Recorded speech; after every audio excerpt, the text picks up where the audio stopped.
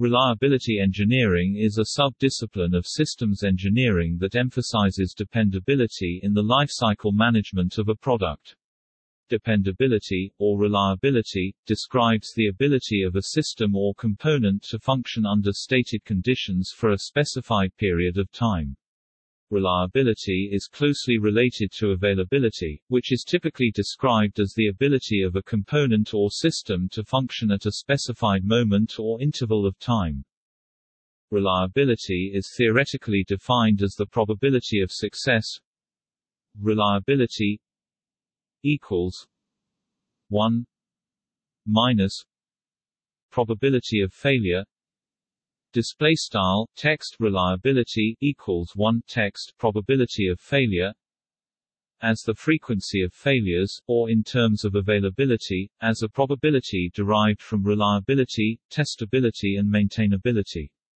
Testability, maintainability and maintenance are often defined as a part of reliability engineering. In reliability programs, reliability plays a key role in the cost-effectiveness of systems. Reliability engineering deals with the estimation, prevention and management of high levels of lifetime engineering uncertainty and risks of failure. Although stochastic parameters define and affect reliability, reliability is not solely achieved by mathematics and statistics.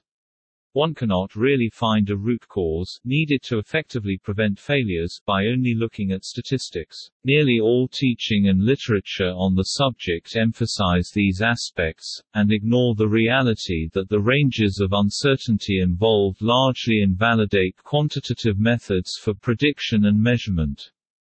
For example, it is easy to represent probability of failure as a symbol or value in an equation, but it is almost impossible to predict its true magnitude in practice, which is massively multivariate, so having the equation for reliability does not begin to equal having an accurate predictive measurement of reliability. Reliability engineering relates closely to safety engineering and to system safety, in that they use common methods for their analysis and may require input from each other. Reliability engineering focuses on costs of failure caused by system downtime, cost of spares, repair equipment, personnel, and cost of warranty claims. Safety engineering normally focuses more on preserving life and nature than on cost, and therefore deals only with particularly dangerous system failure modes.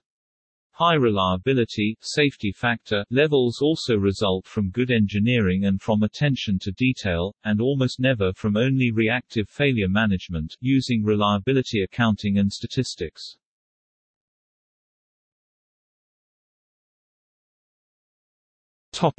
History. The word reliability can be traced back to 1816, and is first attested to the poet Samuel Taylor Coleridge.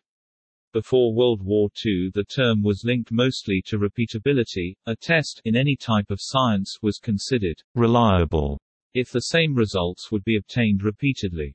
In the 1920s, product improvement through the use of statistical process control was promoted by Dr. Walter A. Shewhart at Bell Labs, around the time that Walothy Weibull was working on statistical models for fatigue. The development of reliability engineering was here on a parallel path with quality.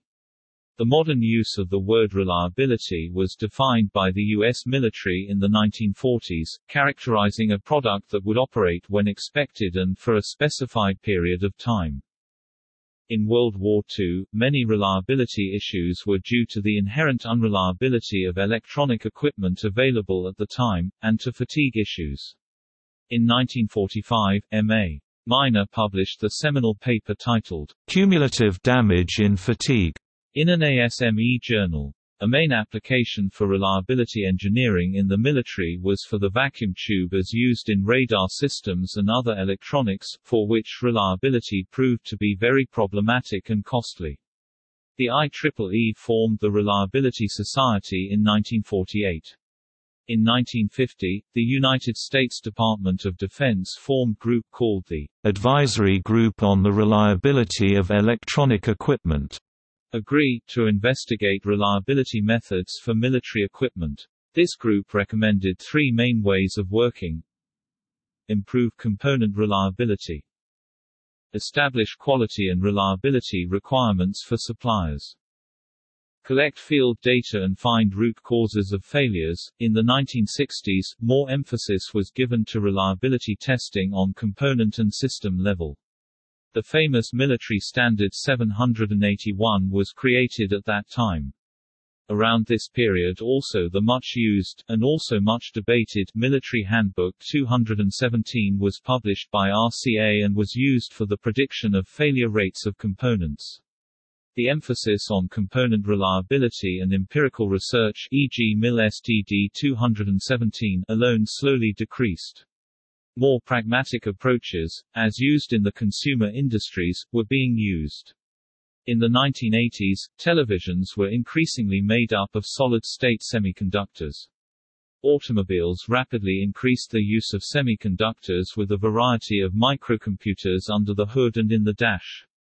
Large air conditioning systems developed electronic controllers, as had microwave ovens and a variety of other appliances. Communications systems began to adopt electronics to replace older mechanical switching systems. Bellcore issued the first consumer prediction methodology for telecommunications, and SAE developed a similar document, SAE 870050, for automotive applications.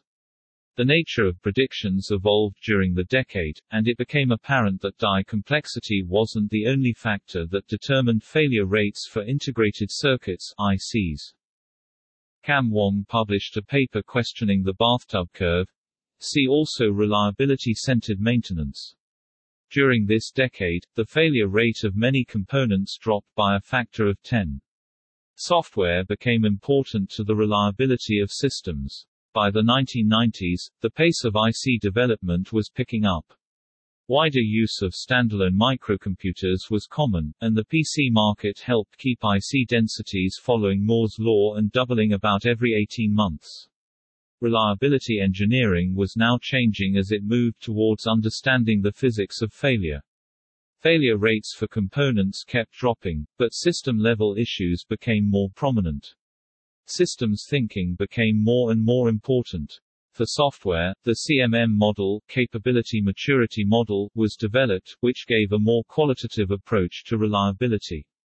ISO 9000 added reliability measures as part of the design and development portion of certification.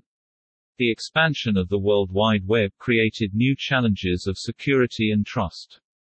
The older problem of too little reliability information available had now been replaced by too much information of questionable value. Consumer reliability problems could now be discussed online in real time using data. New technologies such as micro-electromechanical systems (MEMS), handheld GPS, and handheld devices that combine cell phones and computers all represent challenges to maintain reliability. Product development time continued to shorten through this decade, and what had been done in 3 years was being done in 18 months. This meant that reliability tools and tasks had to be more closely tied to the development process itself. In many ways, reliability became part of everyday life and consumer expectations.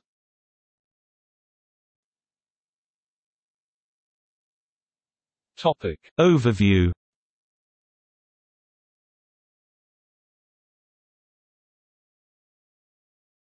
Topic. Objective. The objectives of reliability engineering, in decreasing order of priority, are to apply engineering knowledge and specialist techniques to prevent or to reduce the likelihood or frequency of failures.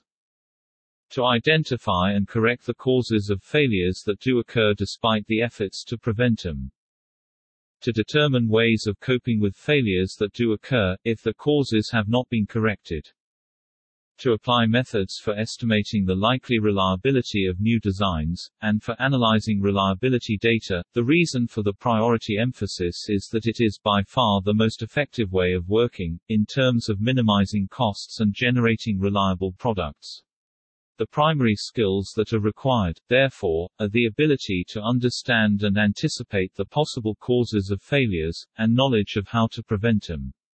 It is also necessary to have knowledge of the methods that can be used for analyzing designs and data.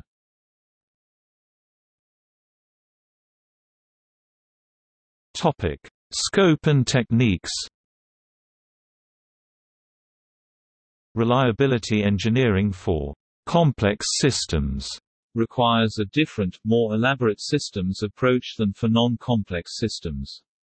Reliability engineering may in that case involve system availability and mission readiness analysis and related reliability and maintenance requirement allocation, functional system failure analysis and derived requirements specification, inherent system design reliability analysis and derived requirements specification for both hardware and software design, system diagnostics design, fault-tolerant systems, e.g. by redundancy, predictive and preventive maintenance, e.g. reliability-centered maintenance, human factors, human interaction, human errors, manufacturing and assembly-induced failures, effect on the detected zero-hour quality and reliability, maintenance-induced failures, transport-induced failures, storage-induced failures, use load studies, component stress analysis, and derived requirements specification, software systematic failures, failure reliability testing and derived requirements, field failure monitoring and corrective actions, spare parts stocking, availability control, technical documentation, caution and warning analysis, data and information acquisition, organization, creation of a general reliability development hazard log and FRACAR system, chaos engineering. Effective reliability engineering requires understanding of the basics of failure mechanisms for which experience, broad engineering skills and good knowledge from many different special fields of engineering are required, for example, tribology, stress mechanics, fracture mechanics, fatigue, thermal engineering, fluid mechanics, shock loading engineering, electrical engineering, chemical engineering, e.g. corrosion, material science. Topic: Definitions. Reliability may be defined in the following ways: the idea that an item is fit for a purpose with respect to time, the capacity of a designed, produced, or maintained item to perform as required over time, the capacity of a population of designed, produced or maintained items to perform as required over specified time, the resistance to failure of an item over time, the probability of an item to perform a required function under stated conditions for a specified period of time, the durability of an object. Topic: Basics of a reliability assessment. Many engineering techniques are used in reliability risk assessments, such as reliability hazard analysis, failure mode and effects analysis (FMEA), fault tree analysis (FTA), reliability-centered maintenance, probabilistic load and material stress and wear calculations, probabilistic fatigue and creep analysis, human error analysis, manufacturing defect analysis, reliability testing, etc. It is crucial that these analyses are done properly and with much attention to detail to be effective. Because of the large number of reliability techniques, their expense, and the varying degrees of reliability required for different situations, most projects develop a reliability program plan to specify the reliability tasks statement of work requirements that will be performed for that specific system. Consistent with the creation of a safety cases, for example ARP 4761, the goal of reliability assessments is to provide a robust set of qualitative and quantitative evidence that use of a component or system will not be associated with unacceptable risk.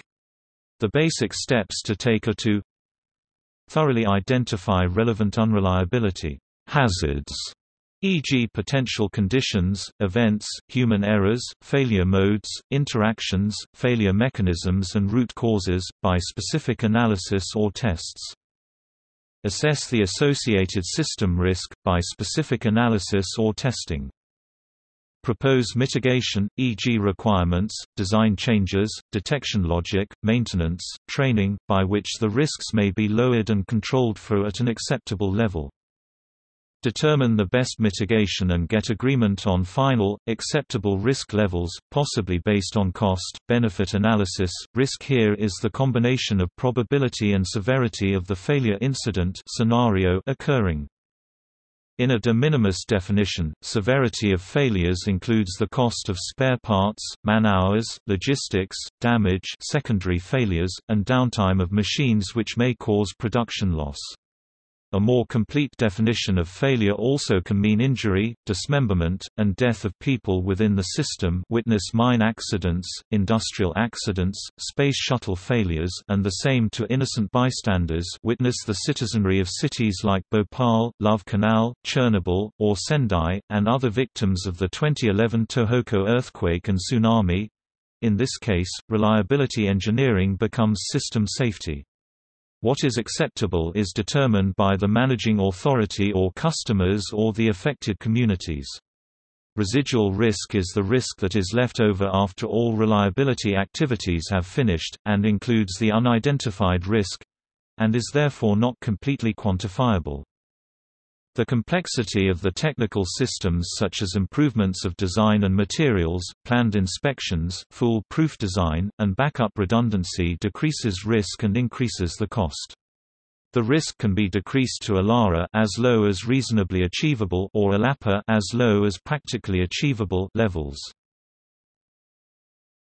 Reliability and availability program plan. Implementing a reliability program is not simply a software purchase, it is not just a checklist of items that must be completed that will ensure one has reliable products and processes. A reliability program is a complex learning and knowledge-based system unique to one's products and processes. It is supported by leadership, built on the skills that one develops within a team, integrated into business processes and executed by following proven standard work practices. A reliability program plan is used to document exactly what best practices, tasks, methods, tools, analysis, and tests are required for a particular sub-system, as well as clarify customer requirements for reliability assessment. For large-scale complex systems, the reliability program plan should be a separate document. Resource determination for manpower and budgets for testing and other tasks is critical for a successful program. In general, the amount of work required for an effective program for complex systems is large.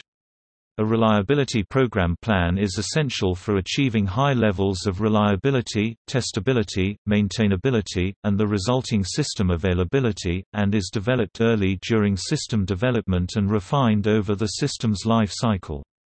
It specifies not only what the reliability engineer does, but also the tasks performed by other stakeholders. A reliability program plan is approved by top program management, which is responsible for allocation of sufficient resources for its implementation.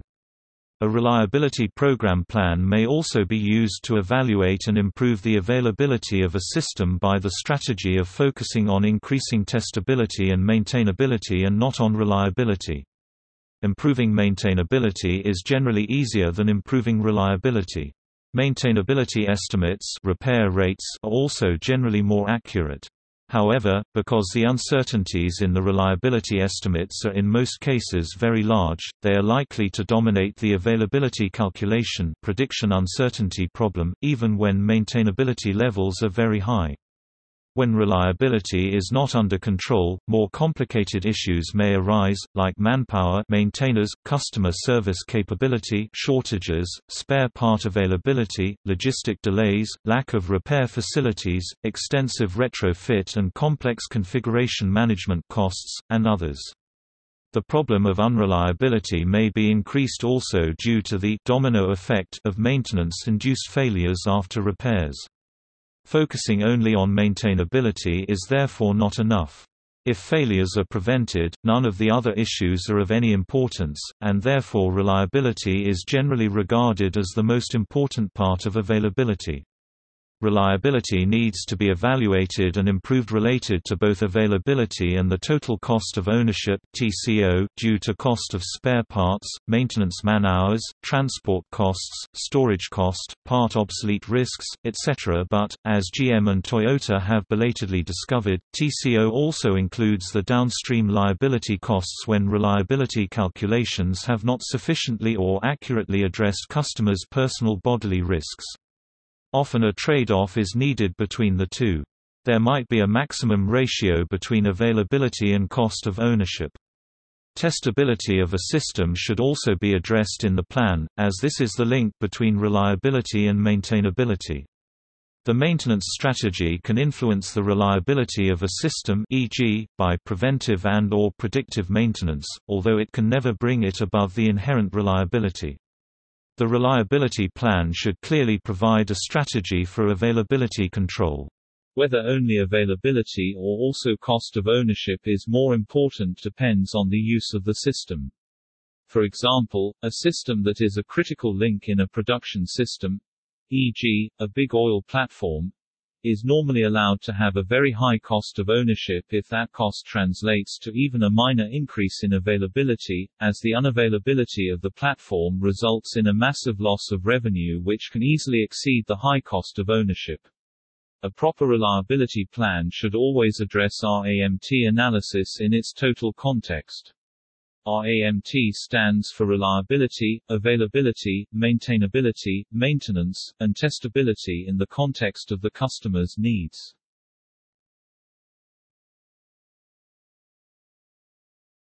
Topic: Reliability requirements. For any system, one of the first tasks of reliability engineering is to adequately specify the reliability and maintainability requirements allocated from the overall availability needs and, more importantly, derived from proper design failure analysis or preliminary prototype test results. Clear requirements able to design to should constrain the designers from designing particular unreliable items, constructions, interfaces, systems. Setting only availability, reliability, testability, or maintainability targets, e.g., max failure rates, is not appropriate. This is a broad misunderstanding about reliability requirements engineering. Reliability requirements address the system itself, including test and assessment requirements, and associated tasks and documentation. Reliability requirements are included in the appropriate system or subsystem requirements specifications, test plans, and contract statements. Creation of proper lower-level requirements is critical. Provision of only quantitative minimum targets, e.g., MTBF values or failure rates, is not sufficient for different reasons. One reason is that a full validation related to correctness and verifiability in time of a quantitative reliability allocation requirement spec on lower levels for complex systems can often not be made as a consequence of 1 the fact that the requirements are probabilistic, 2 the extremely high level of uncertainties involved for showing compliance with all these probabilistic requirements, and because 3 reliability is a function of time, and accurate estimates of a probabilistic reliability number per item are available only very late in the project, sometimes even after many years of in-service use. Compare this problem with the continuous balancing of, for example, lower-level system mass requirements in the development of an aircraft, which is already often a big undertaking. Notice that in this case, masses do only differ in terms of only some %, are not a function of time, the data is non-probabilistic and available already in CAD models. In case of reliability, the levels of unreliability failure rates may change with factors of decades multiples of 10 as result of very minor deviations in design, process, or anything else. The information is often not available without huge uncertainties within the development phase. This makes this allocation problem almost impossible to do in a useful, practical, valid manner that does not result in massive over- or under-specification. A pragmatic approach is therefore needed. for example, the use of general levels, classes of quantitative requirements depending only on severity of failure effects. Also, the validation of results is a far more subjective task than for any other type of requirement. Quantitative reliability parameters, in terms of MTBF, are by far the most uncertain design parameters in any design. Furthermore, reliability design requirements should drive a system or part design to incorporate features that prevent failures from occurring, or limit consequences from failure in the first place. Not only would it aid in some predictions, this effort would keep from distracting the engineering effort into a kind of accounting work. A design requirement should be precise enough so that a designer can design to it and can also prove, through analysis or testing, that the requirement has been achieved, and, if possible, within some stated confidence. Any type of reliability requirement should be detailed and could be derived from failure analysis, finite element stress and fatigue analysis, reliability hazard analysis, FTA, FMEA, human factor analysis, functional hazard analysis, etc., or any type of reliability testing. Also, requirements are needed for verification tests, e.g., required overload stresses and test time needed. To derive these requirements in an effective manner, a systems engineering-based risk assessment and mitigation logic should be used. Robust hazard log systems must be created that contain detailed information on why and how systems could or have failed. Requirements are to be derived and tracked in this way. These practical design requirements shall drive the design and not be used only for verification purposes. These requirements, often design constraints, are in this way derived from failure analysis or preliminary tests. Understanding of this difference compared to only purely quantitative logistic requirement specification, e.g., failure rate, MTBF target, is paramount in the development of successful complex systems. The maintainability requirements address the costs of repairs as well as repair time. Testability, not to be confused with test requirements provide the link between reliability and maintainability and should address detectability of failure modes on a particular system level, isolation levels, and the creation of diagnostics procedures. As indicated above, reliability engineers should also address requirements for various reliability tasks and documentation during system development, testing, production, and operation. These requirements are generally specified in the contract statement of work and depend on how much leeway the customer wishes to provide to the contractor. Reliability tasks include various analyses, planning, and failure reporting. Task selection depends on the criticality of the system as well as cost. A safety-critical system may require a formal failure reporting and review process throughout development, whereas a non-critical system may rely on final test reports. The most common reliability program tasks are documented in reliability program standards, such as MIL STD 785 and IEEE 1332. Failure reporting analysis and corrective action systems are a common approach for product, process reliability monitoring.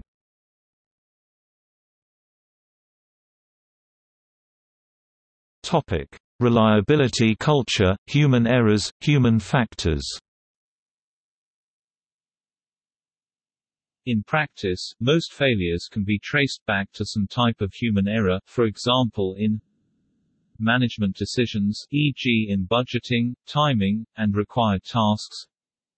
Systems engineering, use studies, load cases. Systems engineering, requirement analysis, setting. Systems engineering, configuration control. Assumptions. Calculations, simulations, FEM analysis. Design. Design drawings. Testing, e.g. incorrect load settings or failure measurement. Statistical analysis. Manufacturing. Quality control. Maintenance. Maintenance manuals. Training. Classifying and ordering of information. Feedback of field information, e.g. incorrect or too vague. etc. However, humans are also very good at detecting such failures, correcting for them, and improvising when abnormal situations occur. Therefore, policies that completely rule out human actions in design and production processes to improve reliability may not be effective. Some tasks are better performed by humans and some are better performed by machines. Furthermore, human errors in management, the organization of data and information, or the misuse or abuse of items, may also contribute to unreliability. This is the core reason why high levels of reliability for complex systems can only be achieved by following a robust systems engineering process with proper planning and execution of the validation and verification tasks. This also includes careful organization of data and information sharing and creating a reliability culture, in the same way that having a safety culture is paramount in the development of safety-critical systems.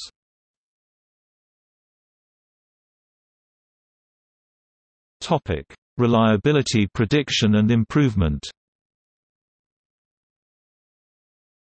Reliability prediction combines creation of a proper reliability model, see further on this page, estimation and justification of input parameters for this model, e.g. failure rates for a particular failure mode or event and the mean time to repair the system for a particular failure, estimation of output reliability parameters at system or part level, i.e. system availability or frequency of a particular functional failure. The emphasis on quantification and target setting, e.g. MTBF, might imply there is a limit to achievable reliability, however, there is no inherent limit and development of higher reliability does not need to be more costly. In addition, they argue that prediction of reliability from historic data can be very misleading, with comparisons only valid for identical designs, products, manufacturing processes, and maintenance with identical operating loads and usage environments. Even minor changes in any of these could have major effects on reliability. Furthermore, the most unreliable and important items, i.e. the most interesting candidates for a reliability investigation, are most likely to be modified and re-engineered since historical data was gathered, making the standard reactive or proactive statistical methods and processes used in e.g. medical or insurance industries less effective. Another surprising, but logical, argument is that to be able to accurately predict reliability by testing, the exact mechanisms of failure must be known and therefore, in most cases, could be prevented. Following the incorrect route of trying to quantify and solve a complex reliability engineering problem in terms of MTBF or probability using an incorrect, for example, the reactive, approach is referred to by Barnard as playing the numbers game, and is regarded as bad practice. For existing systems, it is arguable that any attempt by a responsible program to correct the root cause of discovered failures may render the initial MTBF estimate invalid, as new assumptions, themselves subject to high error levels, of the effect of this correction must be made. Another practical issue is the general unavailability of detailed failure data, with those available often featuring inconsistent filtering of failure feedback data, and ignoring statistical errors, which are very high for rare events like reliability-related failures. Very clear guidelines must be present to count and compare failures related to different type of root causes, e.g. manufacturing, maintenance, transport, system-induced or inherent design failures. Comparing different types of causes may lead to incorrect estimations and incorrect business decisions about the focus of improvement. To perform a proper quantitative reliability prediction for systems may be difficult and very expensive if done by testing. At the individual part level, reliability results can often be obtained with comparatively high confidence, as testing of many sample parts might be possible using the available testing budget. However, unfortunately these tests may lack validity at a system level due to assumptions made at part-level testing. These authors emphasized the importance of initial part or system-level testing until failure, and to learn from such failures to improve the system or part. The general conclusion is drawn that an accurate and absolute prediction, by either field data comparison or testing, of reliability is in most cases not possible. An exception might be failures due to wear-out problems such as fatigue failures. In the introduction of MIL STD 785 it is written that reliability prediction should be used with great caution, if not used solely for comparison in trade-off studies.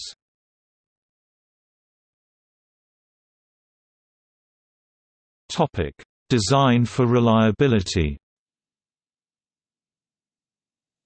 Design for reliability (DFR) is a process that encompasses tools and procedures to ensure that a product meets its reliability requirements, under its use environment, for the duration of its lifetime.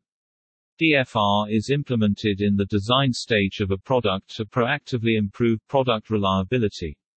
DFR is often used as part of an overall Design for Excellence (DFX) strategy.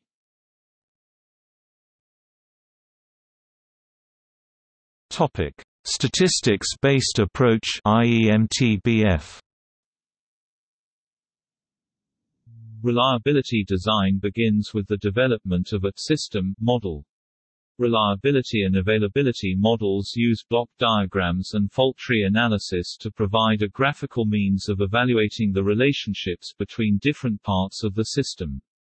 These models may incorporate predictions based on failure rates taken from historical data.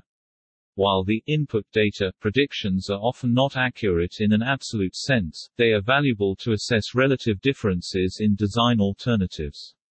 Maintainability parameters, for example mean time to repair (MTTR), can also be used as inputs for such models. The most important fundamental initiating causes and failure mechanisms are to be identified and analyzed with engineering tools. A diverse set of practical guidance as to performance and reliability should be provided to designers so that they can generate low-stress designs and products that protect, or are protected against, damage and excessive wear. Proper validation of input loads requirements may be needed, in addition to verification for reliability performance by testing. One of the most important design techniques is redundancy. This means that if one part of the system fails, there is an alternate success path, such as a backup system. The reason why this is the ultimate design choice is related to the fact that high-confidence reliability evidence for new parts or systems is often not available, or is extremely expensive to obtain.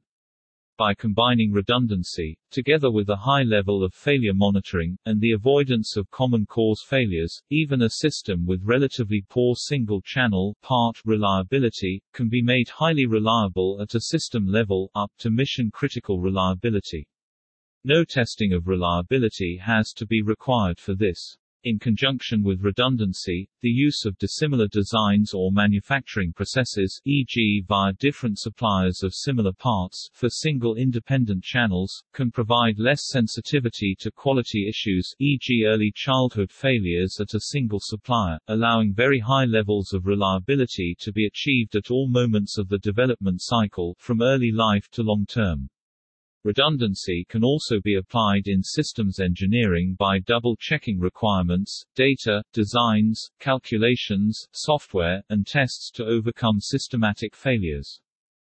Another effective way to deal with reliability issues is to perform analysis that predicts degradation, enabling the prevention of unscheduled downtime events, failures. RCM, reliability-centered maintenance, programs can be used for this.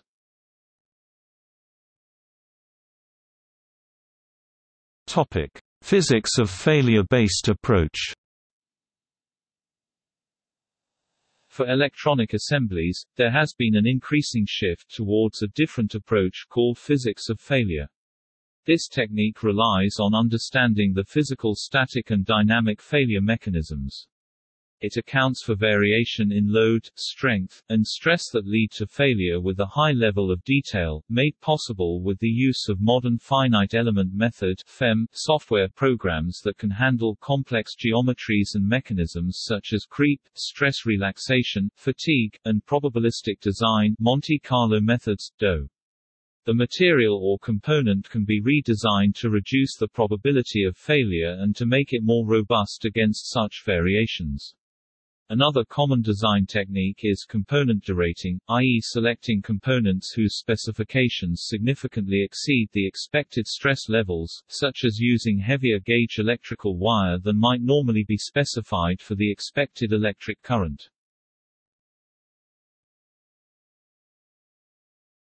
Topic: Common tools and techniques.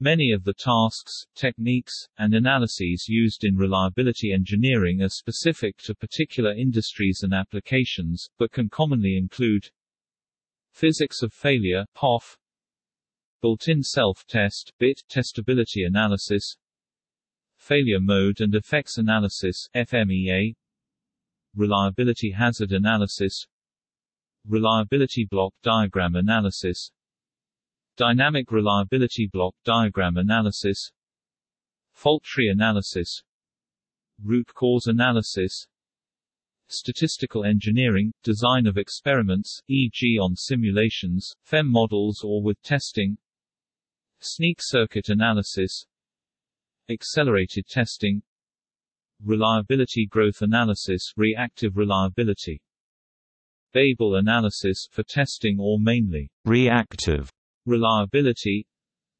thermal analysis by finite element analysis (FAR) and or measurement, thermal induced shock and vibration fatigue analysis by FAR and or measurement, electromagnetic analysis, avoidance of single point of failure (SPOF), functional analysis and functional failure analysis, e.g., function FMEA, FHA or FFA, predictive and preventive maintenance, reliability-centered maintenance (RCM) analysis, testability analysis, failure diagnostics analysis, normally also incorporated in FMEA, human error analysis, operational hazard analysis, preventative, planned maintenance optimization (PMO), manual screening.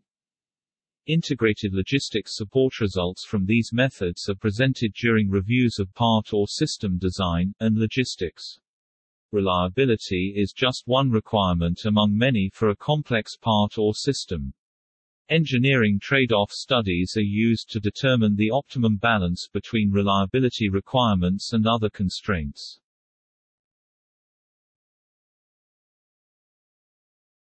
Topic: The importance of language.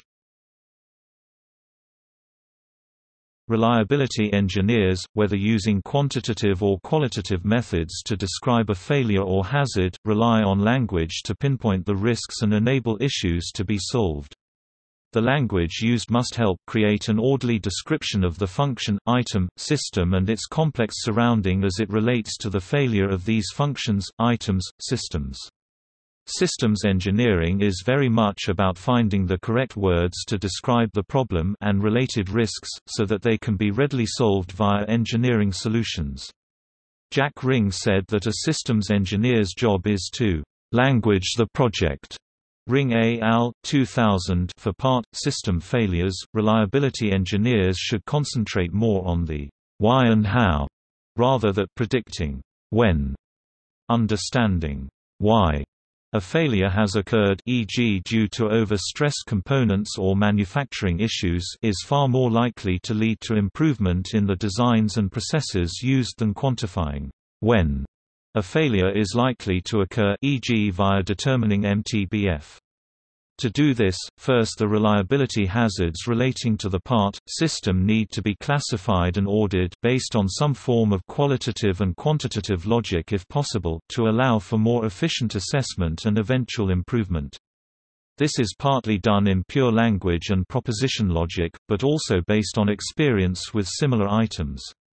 This can for example be seen in descriptions of events in fault tree analysis, FMEA analysis, and hazard tracking logs.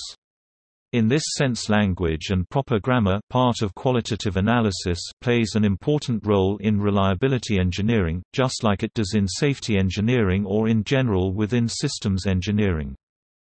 Correct use of language can also be key to identifying or reducing the risks of human error, which are often the root cause of many failures. This can include proper instructions in maintenance manuals, operation manuals, emergency procedures, and others to prevent systematic human errors that may result in system failures.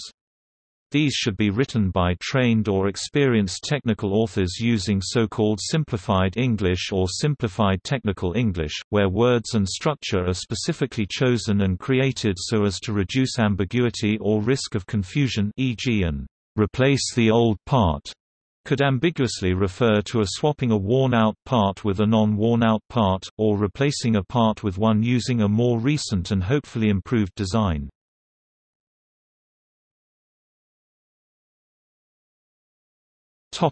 Reliability modeling. Reliability modeling is the process of predicting or understanding the reliability of a component or system prior to its implementation. Two types of analysis that are often used to model a complete system's availability behavior, including effects from logistics issues like spare part provisioning, transport and manpower, are fault tree analysis and reliability block diagrams. At a component level, the same types of analyses can be used together with others. The input for the models can come from many sources including testing, prior operational experience, field data, as well as data handbooks from similar or related industries. Regardless of source, all model input data must be used with great caution, as predictions are only valid in cases where the same product was used in the same context. As such, predictions are often only used to help compare alternatives. For part-level predictions, two separate fields of investigation are common. The physics of failure approach uses an understanding of physical failure mechanisms involved, such as mechanical crack propagation or chemical corrosion degradation or failure. The parts stress modeling approach is an empirical method for prediction based on counting the number and type of components of the system, and the stress they undergo during operation. Software reliability is a more challenging area that must be considered when computer code provides a considerable component of a system's functionality.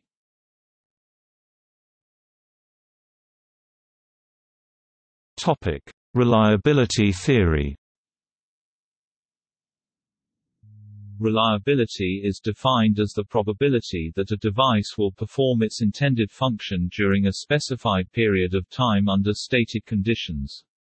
Mathematically, this may be expressed as R T equals P R T greater than T equals T infinity F x d x display style R T equals PR T greater than T equals int underscore T caret inf T F x dx, where F x display style F x is the failure probability density function and T display style T is the length of the period of time, which is assumed to start from time zero. There are a few key elements of this definition. Reliability is predicated on intended function. Generally, this is taken to mean operation without failure. However, even if no individual part of the system fails, but the system as a whole does not do what was intended, then it is still charged against the system reliability. The system requirement specification is the criterion against which reliability is measured. Reliability applies to a specified period of time. In practical terms, this means that a system has a specified chance that it will operate without failure before time T T.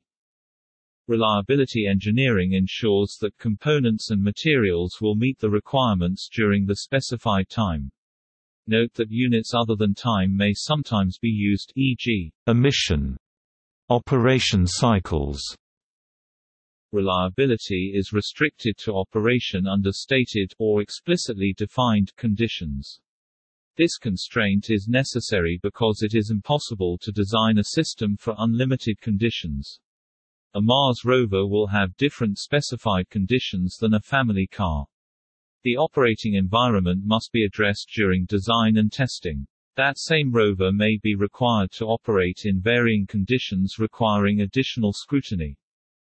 Two notable references on reliability theory and its mathematical and statistical foundations are Barlow, R.E. and Prashorn, F. 1982, and Samaniego, F.J. 2007.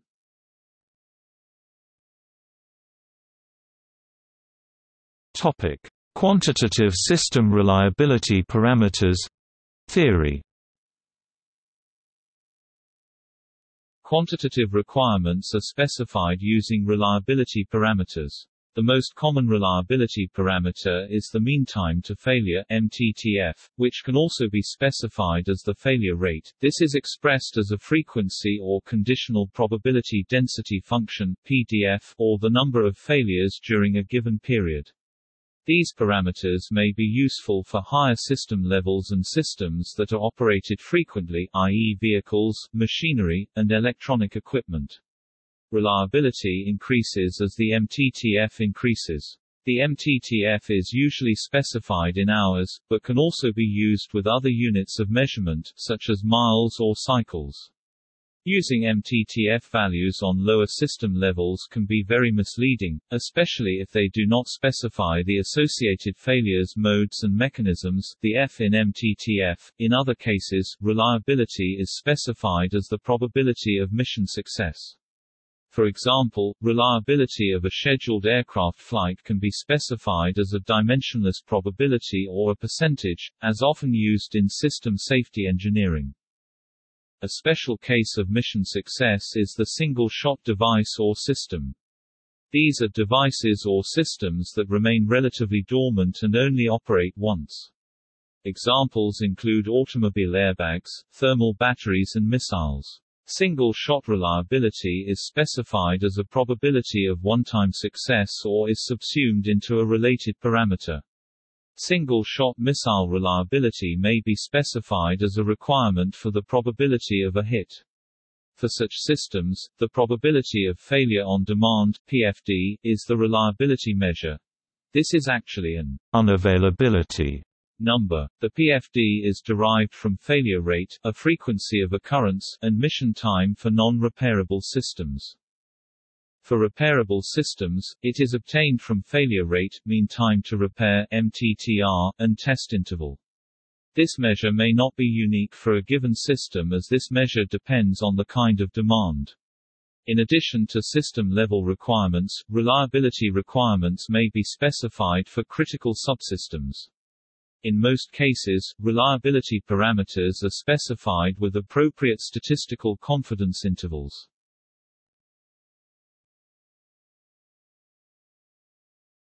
Topic: Reliability testing. The purpose of reliability testing is to discover potential problems with the design as early as possible and, ultimately, provide confidence that the system meets its reliability requirements. Reliability testing may be performed at several levels and there are different types of testing. Complex systems may be tested at component, circuit board, unit, assembly, subsystem and system levels. The test level nomenclature varies among applications, for example, performing environmental stress screening tests at lower levels, such as piece parts or small assemblies, catches problems before they cause failures at higher levels. Testing proceeds during each level of integration through full-up system testing, developmental testing, and operational testing, thereby reducing program risk. However, testing does not mitigate unreliability risk. With each test both a statistical Type 1 and Type 2 error could be made and depends on sample size, test time, assumptions and the needed discrimination ratio. There is risk of incorrectly accepting a bad design Type 1 error and the risk of incorrectly rejecting a good design Type 2 error. It is not always feasible to test all system requirements. Some systems are prohibitively expensive to test, some failure modes may take years to observe, some complex interactions result in a huge number of possible test cases, and some tests require the use of limited test ranges or other resources. In such cases, different approaches to testing can be used, such as highly accelerated live testing, design of experiments, and simulations. The desired level of statistical confidence also plays a role in reliability testing. Statistical confidence is increased by increasing either the test time or the number of items tested. Reliability test plans are designed to achieve the specified reliability at the specified confidence level with the minimum number of test units and test time. Different test plans result in different levels of risk to the producer and consumer. The desired reliability, statistical confidence, and risk levels for each side influence the ultimate test plan. The customer and developer should agree in advance on how reliability requirements will be tested. A key aspect of reliability testing is to define failure. Although this may seem obvious, there are many situations where it is not clear whether a failure is really the fault of the system. Variations in test conditions, operator differences, weather and unexpected situations create differences between the customer and the system developer. One strategy to address this issue is to use a scoring conference process. A scoring conference includes representatives from the customer, the developer, the test organization, the reliability organization, and sometimes independent observers. The scoring conference process is defined in the statement of work. Each test case is considered by the group and scored as a success or failure. This scoring is the official result used by the reliability engineer. As part of the requirements phase, the reliability engineer develops a test strategy with the customer. The test strategy makes trade-offs between the needs of the reliability organization, which wants as much data as possible, and constraints such as cost, schedule and available resources. Test plans and procedures are developed for each reliability test, and results are documented. Reliability testing is common in the photonics industry. Examples of reliability tests of lasers are life test and burn-in. These tests consist of the highly accelerated aging, under controlled conditions, of a group of lasers. The data collected from these life tests are used to predict laser life expectancy under the intended operating characteristics.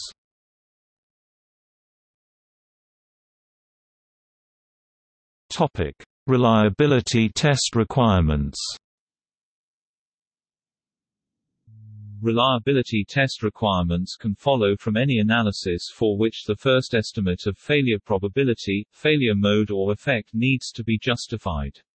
Evidence can be generated with some level of confidence by testing. With software-based systems, the probability is a mix of software and hardware-based failures. Testing reliability requirements is problematic for several reasons. A single test is in most cases insufficient to generate enough statistical data. Multiple tests or long-duration tests are usually very expensive. Some tests are simply impractical, and environmental conditions can be hard to predict over a system's life cycle. Reliability engineering is used to design a realistic and affordable test program that provides empirical evidence that the system meets its reliability requirements. Statistical confidence levels are used to address some of these concerns. A certain parameter is expressed along with a corresponding confidence level, for example, an MTBF of 1000 hours at 90% confidence level. From this specification, the reliability engineer can, for example, design a test with explicit criteria for the number of hours and number of failures until the requirement is met or failed. Different sorts of tests are possible. The combination of required reliability level and required confidence level greatly affects the development cost and the risk to both the customer and producer. Care is needed to select the best combination of requirements, e.g.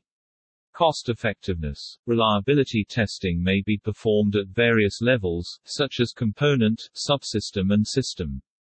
Also, many factors must be addressed during testing and operation, such as extreme temperature and humidity, shock, vibration, or other environmental factors, like loss of signal, cooling or power, or other catastrophes such as fire, floods, excessive heat, physical or security violations or other myriad forms of damage or degradation. For systems that must last many years, accelerated life tests may be needed.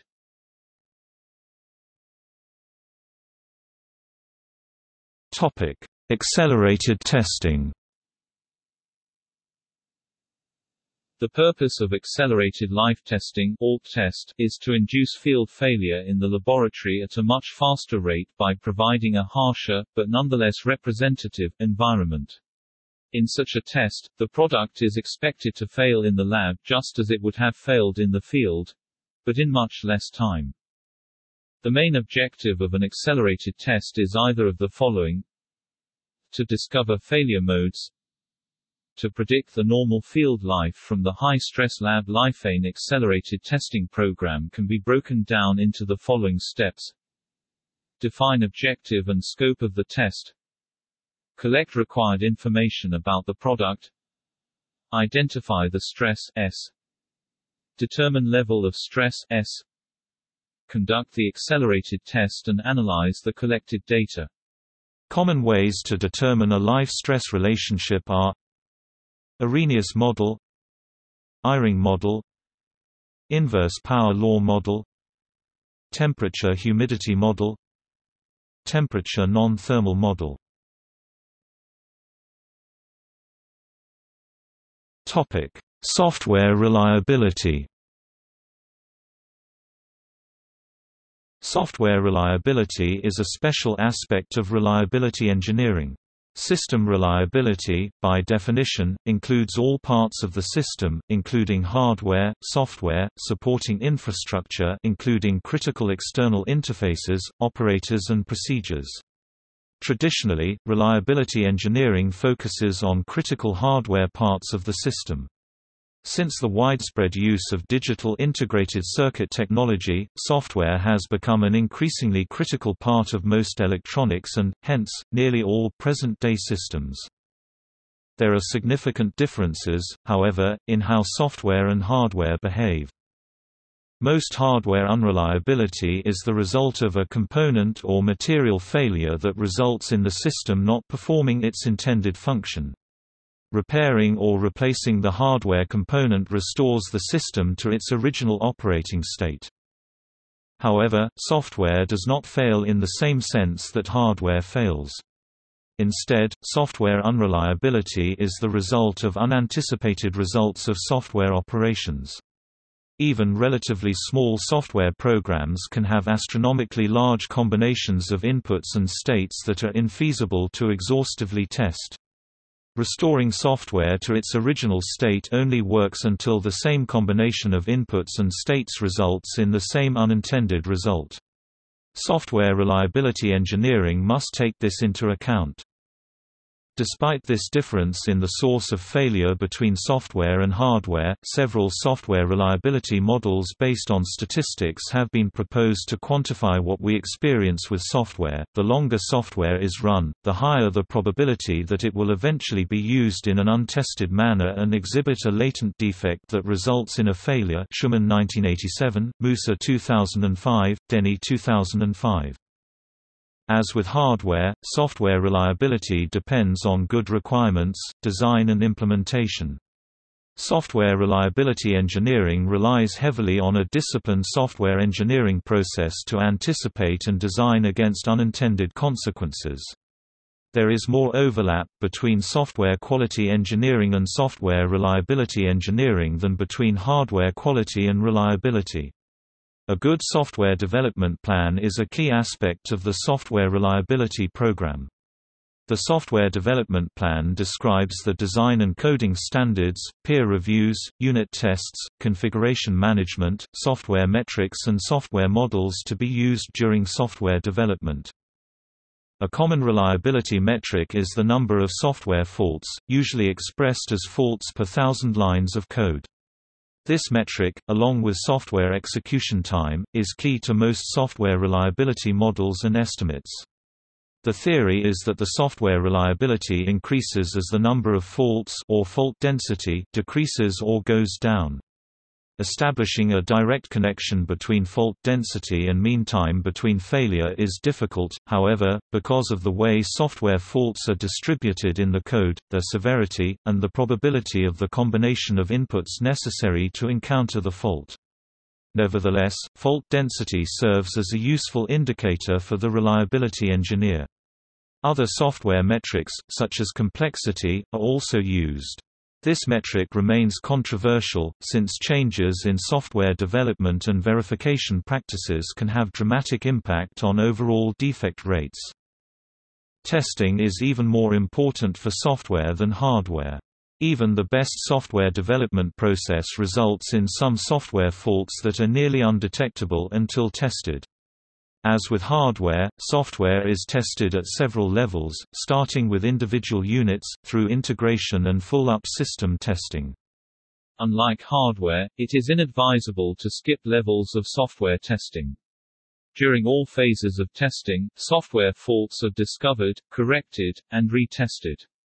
Reliability estimates are updated based on the fault density and other metrics. At a system level, mean time between failure data can be collected and used to estimate reliability. Unlike hardware, performing exactly the same test on exactly the same software configuration does not provide increased statistical confidence. Instead, software reliability uses different metrics, such as code coverage. Eventually, the software is integrated with the hardware in the top-level system, and software reliability is subsumed by system reliability. The Software Engineering Institute's Capability Maturity Model is a common means of assessing the overall software development process for reliability and quality purposes.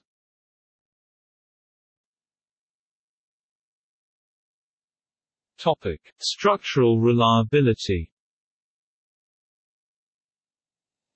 Structural reliability, or the reliability of structures, is the application of reliability theory to the behavior of structures.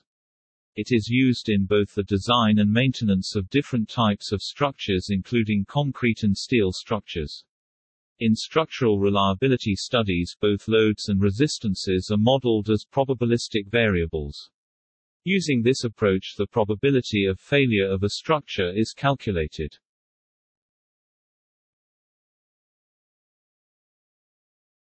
Topic: Comparison to safety engineering. Reliability engineering is concerned with overall minimization of failures that could lead to financial losses for the responsible entity, whereas safety engineering focuses on minimizing a specific set of failure types that in general could lead to large-scale, widespread issues beyond the responsible entity. Reliability hazards could transform into incidents leading to a loss of revenue for the company or the customer, for example due to direct and indirect costs associated with loss of production due to system unavailability, unexpected high or low demands for spares, repair costs, man-hours, multiple redesigns, interruptions to normal production etc. Safety engineering is often highly specific, relating only to certain tightly regulated industries, applications, or areas. It primarily focuses on system safety hazards that could lead to severe accidents, including loss of life, destruction of equipment, or environmental damage. As such, the related system functional reliability requirements are often extremely high. Although it deals with unwanted failures in the same sense as reliability engineering, it, however, has less of a focus on direct costs, and is not concerned with post-failure repair actions. Another difference is the level of impact of failures on society, leading to a tendency for strict control by governments or regulatory bodies, e.g. nuclear, aerospace, defense, rail and oil industries. This can occasionally lead to safety engineering and reliability engineering having contradictory requirements or conflicting choices at a system architecture level. For example, in train signal control systems it is common practice to use a fail-safe System design concept. In this example, a wrong side failure needs an extremely low failure rate, as such failures can lead to such severe effects, like frontal collisions of two trains where a signaling failure leads to two oncoming trains on the same track being given green lights. Such systems should be, and thankfully are, designed in a way that the vast majority of failures, e.g. temporary or total loss of signals or open contacts of relays, will generate red lights for all trains. This is the safe state. This means in the event of a failure, all trains are stopped immediately. This fail-safe logic might, unfortunately, lower the reliability of the system.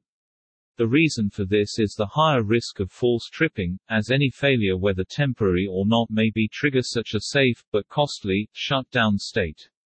Different solutions can be applied for similar issues. See the section on fault tolerance below. Topic: Fault tolerance. Reliability can be increased by using 1 out of 2 redundancy at a part or system level. However, if both redundant elements disagree, it can be difficult to know which is to be relied upon. In the previous train signaling example, this could lead to lower safety levels, as there are more possibilities for allowing wrong side or other undetected dangerous failures. Fault-tolerant systems often rely on additional redundancy, e.g. 2-3 voting logic, where multiple redundant elements must agree on a potentially unsafe action before it is performed. This increases both reliability and safety at a system level and is often used for so-called operational or mission systems. This is common practice in aerospace systems that need continued availability and do not have a fail-safe mode.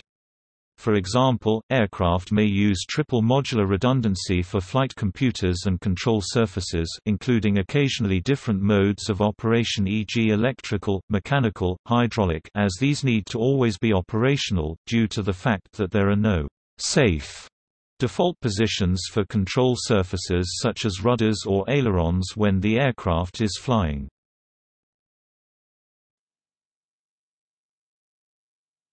Topic: Basic reliability and mission operational reliability. The above example of a 2-3 fault-tolerant system increases both mission reliability as well as safety. However, the basic reliability of the system will in this case still be lower than a non-redundant 1-1 or 2-2 system. Basic reliability engineering covers all failures, including those that might not result in system failure, but do result in additional cost due to maintenance repair actions, logistics, spare parts, etc. For example, replacement or repair of one faulty channel in a 2-3 voting system, the system is still operating, although with one failed channel it has actually become a 2-2 system, is contributing to basic unreliability but not mission unreliability.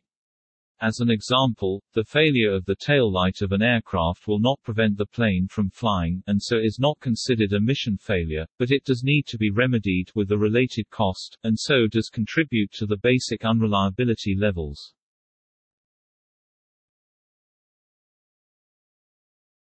Topic: Detectability and common cause failures. When using fault-tolerant redundant architectures, systems or systems that are equipped with protection functions, detectability of failures and avoidance of common cause failures becomes paramount for safe functioning and/or mission reliability.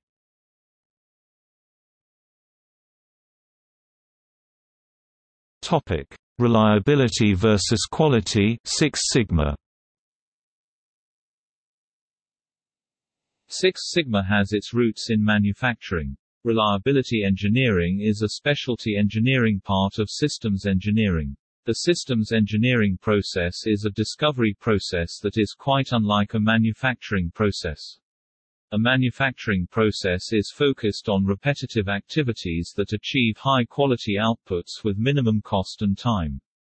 The systems engineering process must begin by discovering a real, potential, problem that needs to be solved. The biggest failure that can be made in systems engineering is finding an elegant solution to the wrong problem, or in terms of reliability, providing elegant solutions to the wrong root causes of system failures. The everyday usage term, quality of a product, is loosely taken to mean its inherent degree of excellence. In industry, a more precise definition of quality is conformance to requirements or specifications at the start of use is used. Assuming the final product specification adequately captures the original requirements and customer, system needs, the quality level can be measured as the fraction of product units shipped that meet specifications. Variation of this static output may affect quality and reliability, but this is not the total picture. More inherent aspects may play a role, and in some cases, these may not be readily measured or controlled by any means. At a part level, microscopic material variations such as unavoidable micro-cracks and chemical impurities may over time, due to physical or chemical loading, become macroscopic defects. At a system level, systematic failures may play a dominant role, e.g. requirement errors or software compiler or design flaws. Furthermore, for more complex systems it should be questioned if derived or lower-level requirements and related product specifications are truly valid and correct. Will these result in premature failure due to excessive wear, fatigue, corrosion, and debris accumulation, or other issues such as maintenance-induced failures? Are there any interactions at a system level, as investigated by, for example, fault tree analysis? How many of these systems still meet function and fulfill the needs after a week of operation? What performance losses occurred? Did full system failure occur? What happens after the end of a one-year warranty period? And what happens after 50 years, a common lifetime for aircraft, trains, nuclear systems, etc.? That is where reliability comes in. These issues are far more complex and cannot be controlled only by a standard quality Six Sigma way of working. They need a systems engineering approach. Quality is a snapshot at the start of life and mainly related to control of lower-level product specifications. This includes time zero defects, i.e. where manufacturing mistakes escaped final quality control. In theory, the quality level might be described by a single fraction of defective products.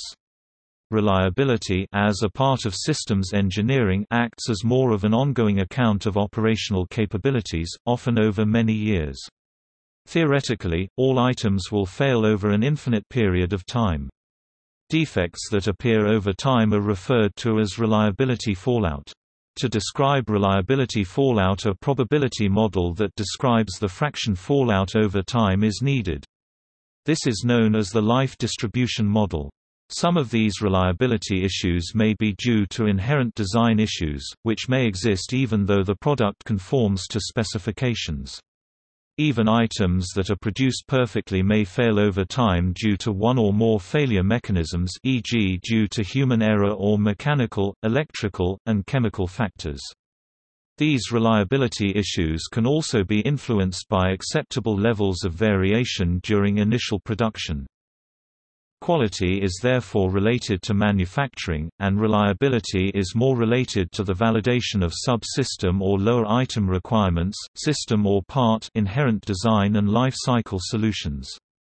Items that do not conform to any product specification will generally do worse in terms of reliability, having a lower MTBF, but this does not always have to be the case. The full mathematical quantification in statistical models of this combined relation is in general very difficult or even practically impossible. In cases where manufacturing variances can be effectively reduced, Six Sigma tools may be useful to find optimal process solutions which can increase reliability. Six Sigma may also help to design products that are more robust to manufacturing-induced failures.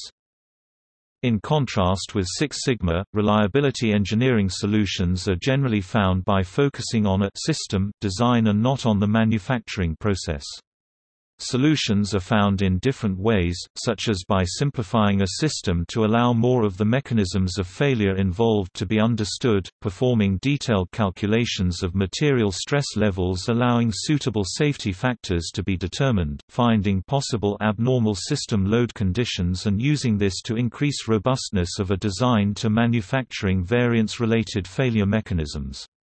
Furthermore, reliability engineering uses system-level solutions, like designing redundant and fault-tolerant systems for situations with high availability needs. See reliability engineering versus safety engineering above.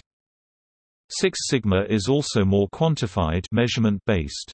The core of Six Sigma is built on empirical research and statistical analysis, e.g. to find transfer functions of directly measurable parameters.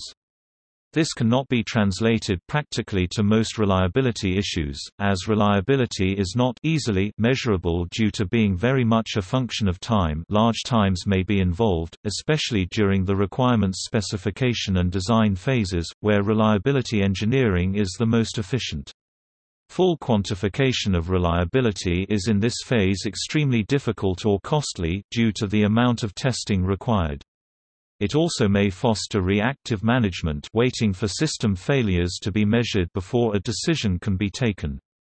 Furthermore, as explained on this page, reliability problems are likely to come from many different causes, e.g. inherent failures, human error, systematic failures, besides manufacturing-induced defects.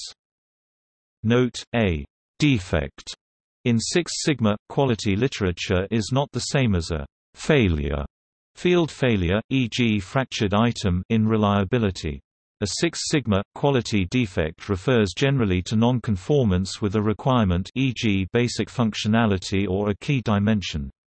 Items can, however, fail over time, even if these requirements are all fulfilled. Quality is generally not concerned with asking the crucial question, "Are the requirements actually correct?" whereas reliability is. Within an entity, departments related to quality, i.e. concerning manufacturing, Six Sigma, i.e. concerning process control, and reliability, product design, should provide input to each other to cover the complete risks more efficiently.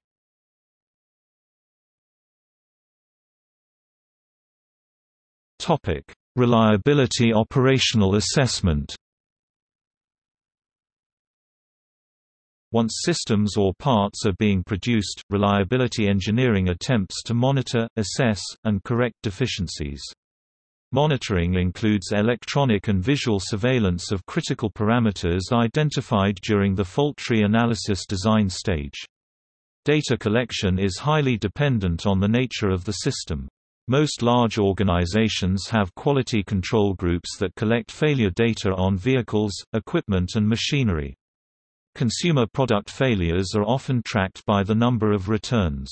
For systems in dormant storage or on standby, it is necessary to establish a formal surveillance program to inspect and test random samples. Any changes to the system, such as field upgrades or recall repairs, require additional reliability testing to ensure the reliability of the modification. Since it is not possible to anticipate all the failure modes of a given system, especially ones with a human element, failures will occur. The reliability program also includes a systematic root cause analysis that identifies the causal relationships involved in the failure such that effective corrective actions may be implemented. When possible, system failures and corrective actions are reported to the reliability engineering organization. Some of the most common methods to apply to a reliability operational assessment are failure reporting, analysis, and corrective action systems (FRACAR). This systematic approach develops a reliability, safety, and logistics assessment based on failure, incident reporting, management, analysis, and corrective, preventive actions. Organizations today are adopting this method and utilizing commercial systems such as web-based FRACAR applications that enable them to create a failure, incident data repository from which statistics can be derived to view accurate and genuine reliability, safety, and quality metrics. It is extremely important for an organization to adopt a common FRACAR system for all end items. Also, it should allow test results to be captured in a practical way. Failure to adopt one easy-to-use in terms of ease of data entry for field engineers and repair shop engineers and easy-to-maintain integrated system is likely to result in a failure of the FRACAR program itself. Some of the common outputs from a FRACAR system include field MTBF, MTTR, spares consumption, reliability growth, failure, incidence distribution by type, location, part no, serial no, and symptom.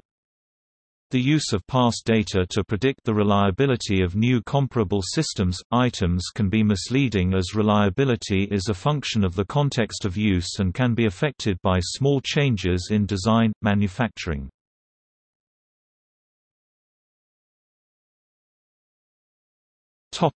Reliability organizations. Systems of any significant complexity are developed by organizations of people, such as a commercial company or a government agency. The reliability engineering organization must be consistent with the company's organizational structure. For small, non-critical systems, reliability engineering may be informal. As complexity grows, the need arises for a formal reliability function. Because reliability is important to the customer may even specify certain aspects of the reliability organization. There are several common types of reliability organizations. The project manager or chief engineer may employ one or more reliability engineers directly. In larger organizations, there is usually a product assurance or specialty engineering organization, which may include reliability, maintainability, quality, safety, human factors, logistics, etc. In such case, the reliability engineer reports to the product assurance manager or specialty engineering manager. In some cases, a company may wish to establish an independent reliability organization. This is desirable to ensure that the system reliability, which is often expensive and time-consuming, is not unduly slighted due to budget and schedule pressures. In such cases, the reliability engineer works for the project day to day, but is actually employed and paid by a separate organization within the company. Because reliability engineering is critical to early system design, it has become common for reliability engineers, however, the organization is structured to work as part of an integrated product team.